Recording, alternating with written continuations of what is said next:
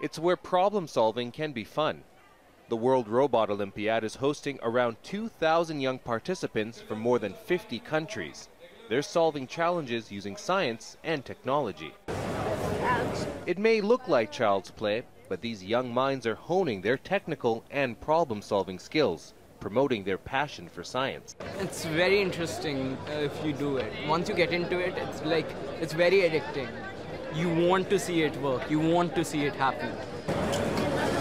The participants range from primary to university students, facing off against their peers from around the world. This competition is not just meant to show off the technical skills of these students. This year's theme is challenging them to use their creative and problem-solving skills to benefit the environment. Welcome to our booth. Such as reducing waste and promoting recycling.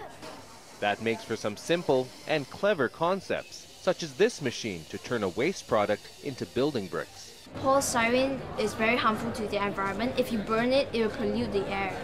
And many animals will mistake it as food, so that's why. Some students may get more help than others from teachers and parents.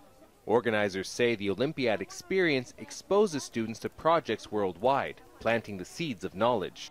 Now imagine these kids, when they go to college, what kind of awesome solutions they can bring.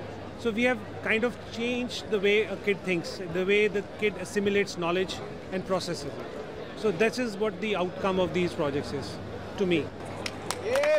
Organizers acknowledge that hosting the event in India highlights how many Indian schools don't have the resources to send their students to robotic events like this. However, the Olympiad is being used to attract private sector funding to pay for high-tech resources in remote and poor schools. Not just in India, but in other countries too. So one day, willing young minds everywhere have the chance to see where their passion for science can take them. FAIZ, JAMIL, Al Jazeera, Greater Noida, India.